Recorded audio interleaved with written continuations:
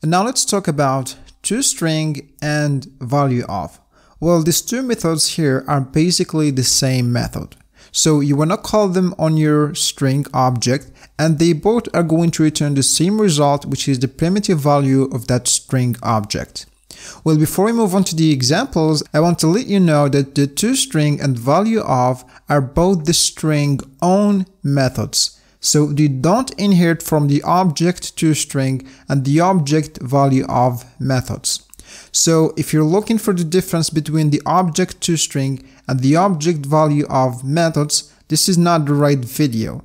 Well, now let's move on and see the examples. So I have here a const. I'm going to call it string object because I'm not going to create this string using the quotes or the backticks. I'm going to create this string with the string object. That's why I called it string object. So I'm going to use here the new keyword with the string object, and then I'm going to pass in the value of the string, which is hello world. Now the string here has this value here, which is hello world, and also all the properties and methods of the string object.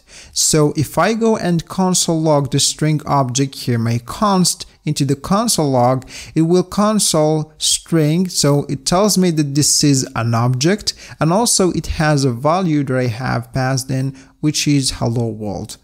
Well, when I call the toString, I'm gonna get that primitive value, and also when I call string object.valueOf, I'm gonna get the primitive value, so the same result. So for the string object, toString and valueOf are basically the same method.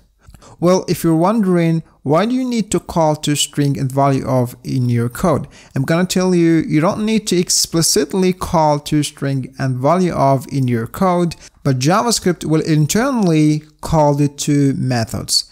So basically in JavaScript, you will never need to call the toString and valueOf methods by yourself. Well, that's it for the toString and valueOf methods. Let's move on to the next method.